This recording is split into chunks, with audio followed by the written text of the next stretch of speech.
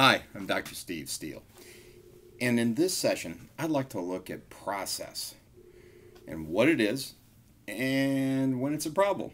So let's take a look at this. First of all, let's define process. Think about it for a minute. We've all been in a grocery store, and if you've been in a grocery store lately, you've been involved in a process. Turns out you just can't get food without a process. You got to go to the store, and there are steps to get there. Once you get in the store, you may have to get a basket or not get a basket, a market basket. And then you have to go systematically through the aisles, picking up things that you want and need, putting them in the basket, and then taking them all to a counter where either one process happens, either a human being checks them out, and then you pay for them and take them out, or you check them out yourself electronically, put them in a bag or not, and take them out. Okay. I've forgotten some of the steps as we went through. You've probably noticed that you got to pay for them also. There are a variety of other steps that when you think back on what you do on a daily basis, you sort of do them intuitively. But doing them intuitively really means that you've learned how to act in a process. Now, what are processes then? Well, processes are all the steps between the starting of a social entity and the stopping of it. For example, we could mark the process of that grocery store as not when we left the house, but when we walk through the door to the grocery store. That would be the start. And when we walk out that door, we could earmark that as the stop, as the end. If we look at all the things we do, step by step, the decisions that we make, the processes, internal processes and procedures that we go through, we're looking at a process. Now, some of you who have done organizational design and may have even done computer programming understand that this works pretty well in a flowchart.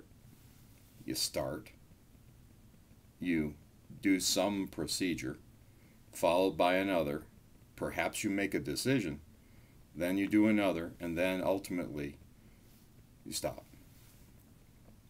That process can be seen as an entity unto itself. And very often, when you're working for a client, they're interested in your structuring these or creating these processes. Now, let's stop for just a minute, because when you start thinking about it, this is related to yet another sociology concept that you already heard about: structure. Turns out that process and structure are related items.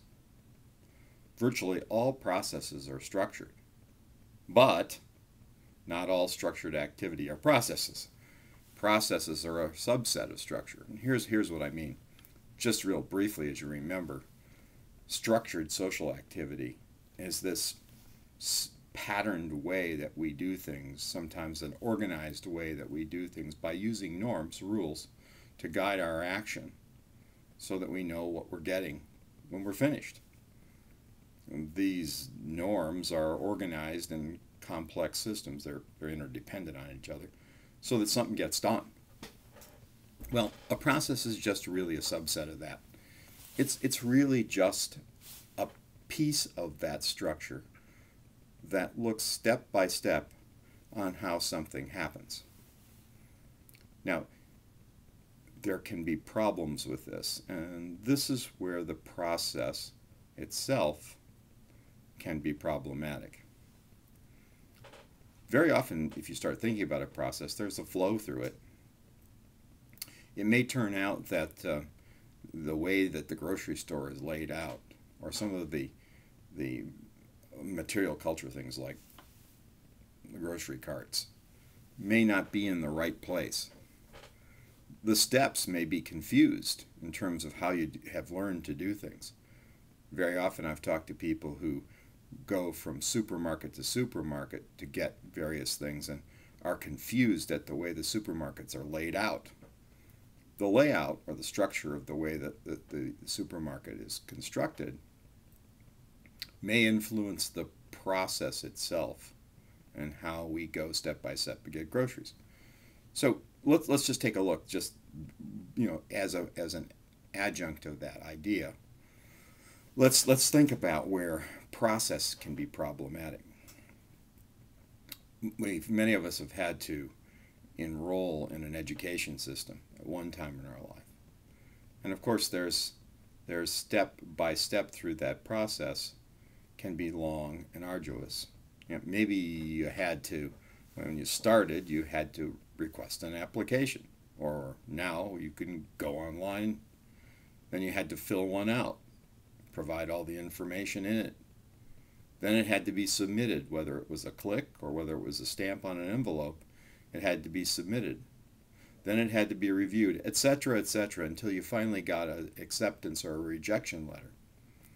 Well, take that process and imagine for a minute, where could problems lie?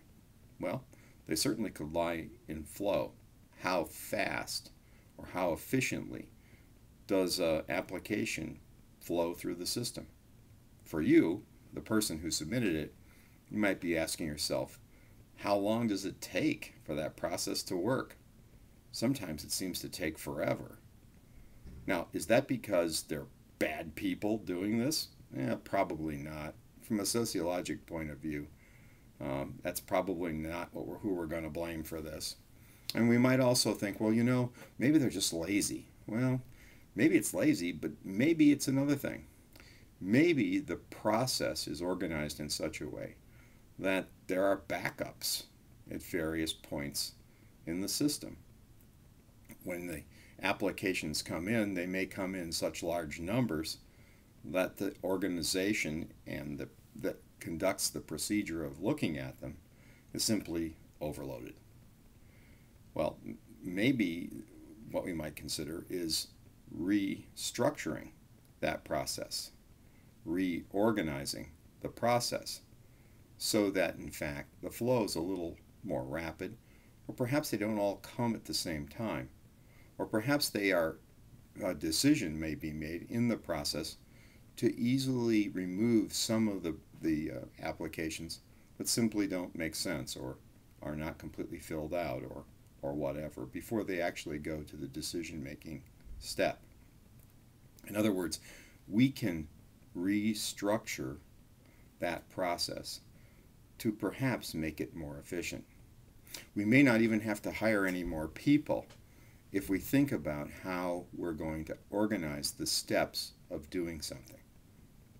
Now, applied sociology, clinical sociology, and public sociology, the components of sociological practice, all lead us in a direction that gives us tools that would help us think about how to make processes.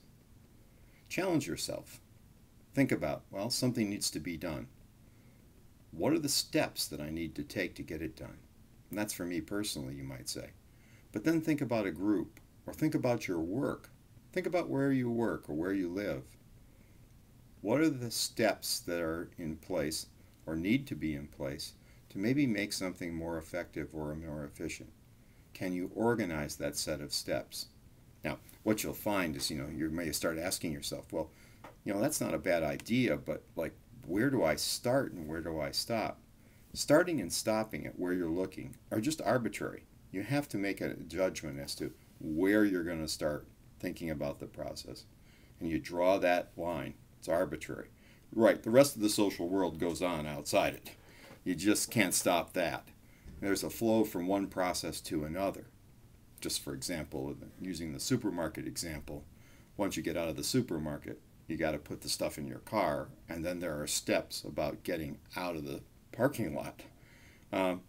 Those are process steps as well. Can we more efficiently process the kinds of work that we have to do? That's the question. Now, when we're doing this, we're not just doing this for ourselves, but we're doing this for groups of people. In organizations, this was very popular in the 1990s, but it continues today because it's now integrated in part of what the business culture does. Businesses did what was called process reengineering. They took old sets of steps and they remade them into a more efficient and more effective way for human beings to do work in an organization. Sometimes they were talking about right-sizing and downsizing organizations. They actually took out roles or added roles that were necessary in making that process more effective. They may have redefined certain procedures within the process to make it more effective. So, again, as a creative phenomenon, process reengineering is a great applied sociological problem. Take some process that's in place and then consider what might happen if you restructured it, reworked it. It turns out it could be a cost savings, or perhaps might even make someone's work life better. And that leads me to my final point. Very often, planning and evaluation cycles are good examples of process. What ends up happening when we plan something is that we set out a set of a mission, of goals and objectives and actions that we might want to address. We might plan a process by trying to determine what is its purpose, what do we want to achieve by doing it, and then, well, what are our goals for that process? What are our objectives for that process? And then finally, what should we be doing at each step in that process? It can be implemented, but then we might want to evaluate it. Let's see an evaluation, and social evaluation is something that many applied and clinical and public sociologists do. Let's see whether or not that process that you've put together really works as effectively as it can. And by doing a social evaluation research project, we might try to determine whether or not that process is working as effectively as it can. And that's another applied sociological technique, and it's one that can be very, very helpful in the system and social process reengineering. So let's go back and just review. We've looked at what a process is. We've talked about creating processes. We realized that processes and structure are related, that not all structures are processes, but all processes are structured. We looked at the notion of business process reengineering and the planning evaluation cycle. Hope that's helpful. Take care.